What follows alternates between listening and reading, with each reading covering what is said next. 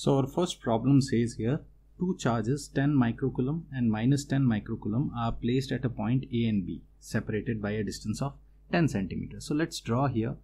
Here we have 10 microcoulomb and here we have minus 10 microcoulomb. Both are separated by distance. Let's say this is point any point A, this is point B, and both are separated here by a distance of 10 centimeters. So this gap, let's assume this is 10 centimeter. Great. Find the electric field at a point P on the perpendicular bisector of AB. Perpendicular bisector means equatorial plane.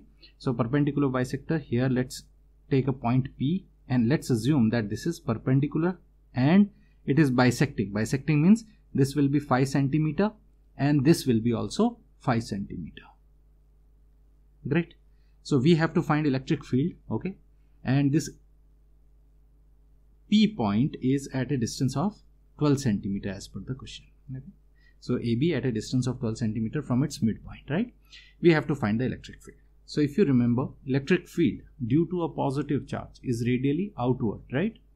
And electric field due to a negative charge radially inward. So let's draw here. Electric field due to the charge at A, which is 10 microcoulomb, will be radially outward along the line joining the charge and the point P. So let me draw here. An electric field at point P due to the negative charge B will be along the line joining. So it will be in this direction. Correct? Great. So this is our electric field EA and this is our EB. Now we have two vectors. One is EA in this direction, right? And we have EB in this direction. Where will be the resultant? We know from 11th standard, if we have two vectors like this, then the resultant of such a pair of vector will be along this line, and this will be our net electric field.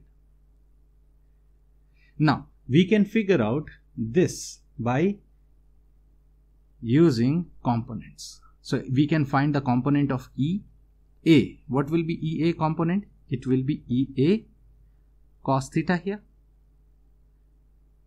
and EB, that also EB, where theta will be this angle. We have to figure out this angle. So we will find this angle, and here also it is theta. So what will be EB? It will be EB cos theta in this direction. Correct? What will be the component of EA in this direction? It will be EA sin theta, and here it will be EB sin theta. I hope this is clear. Okay, so let's solve this using component wise. First of all, let's figure out our E net. Okay, so E net here will be EA cos theta plus EB sin theta. And what will be, this is along x-axis. What will be our net electric field along y-axis? So E net, I am writing here along y-axis, that will be, y will be EA sin theta upward, you can see, while EB sin theta is downward, so it will be minus EB sin theta. Let me make some changes here. It is cos theta, EB cos theta, my mistake. Okay, great. So we have electric field E net, okay, along x-axis is both cos theta, and along y-axis EA sin theta minus EB sin theta. Let's figure out what is EA, EB cos theta sin theta, correct? So first of all, let's figure out what is EA. EA, electric field due to the charge at A, will be K. K is 9 into 10 to the power 9. Charge Q, which is present at A, whole divided by, what's the separation? AP square. And electric field at B, electric field due to B will be K Q B upon BP square. Correct? Now what is our AP and BP? Let's figure it out now. So AP and BP, if you look at the triangle, let's make it as O. Okay, so from the triangle AOP, if you use Pythagoras theorem, AP square will be equals to how much? It will be PO square plus AO square. And you can see this is a trio. This is 5 centimeter AO. PO is 12 centimeter. So AP will be 13 centimeter. You can solve using Pythagoras theorem. You will get this 13 centimeter. If this is 5 square is 25, 12 square is 144, and when you add both of them, you will get 169, whose root is 13. So AP we got as 13. Let's substitute here. So this will be 9 into 10 to the power 9. Charge at A is 10 microcoulomb. 10 into 10 to the power minus 6. Micro is 10 to the power minus 6 whole divided by AP. AP is 13 centimeter. So 13 into 13, and centimeter is so 10 to the power minus 4. It will convert into meter. Similarly, if you put the values here, K is again 9 into 10 to the power 9. Charge at B will be, our charge at B is 10. So 10 into 10 to the power minus 6. Let me remind you once again, we don't take the negative sign. Since it is negative, our direction of arrow is downward. If it was positive, the arrow will be different. So we have already considered the negative sign in the arrow, right?